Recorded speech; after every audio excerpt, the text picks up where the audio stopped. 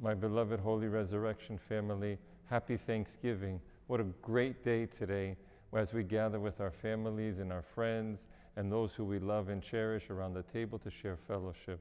It's a beautiful image, and I hope all of you have a great day today with your families. I also wanted to thank those who participated in the prayer team 411.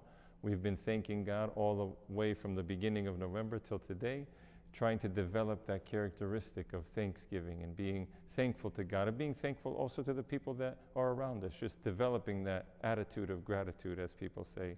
And now there's another opening.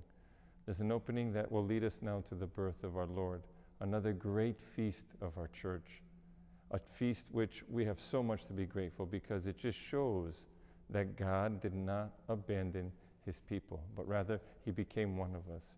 And so as we approach the nativity of our Lord, being thankful, of course, today on this day of Thanksgiving, let's also be mindful and thankful of the great gift God has given humanity by sending his Son. And let's prepare, as we did for Thanksgiving with the prayer team, let's also now begin to prepare and think about how will we open our hearts so that it can be illumined and God can come and live in us and we could radiate that joy that only God can give to the people whom we meet. May God bless you and keep you, and I pray that especially on this day of Thanksgiving, God blesses our community, the Holy Resurrection family. God be with us.